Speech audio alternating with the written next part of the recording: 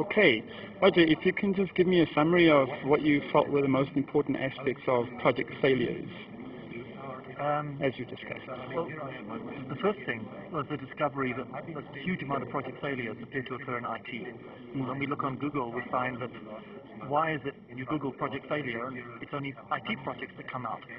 It's also that large IT systems impinge upon all of us. You know, we're citizens of the world and we get used to IT everywhere. When a big project fails, it impinges on all of us. And there's a massive power for civil unrest when a big system fails. We can see this all the time throughout the world. Big system fails and maybe we should go back to the Stone Age and start from there again. It just seems like in most cases the people that end up suffering the most is the end users, and they are the ones that end up reporting the fact that it's failed, and it doesn't get detected early enough. Is that true? Yes. Look, one of the issues there is to bring them in at the earliest possible stage. No matter even if they're far removed from the project, if they're a stakeholder, bring them in. It's very important to identify who the stakeholders are. It's not just the developers. Sometimes the developers live in their own world. They don't see the outside world. They don't see those people. They don't even know what a customer looks like.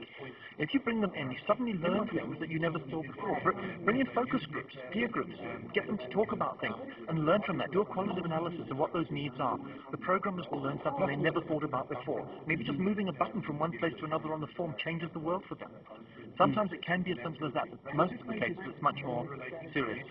Okay, so can you give me a final comment on maybe the importance of introducing project management into a computer science or IT curriculum?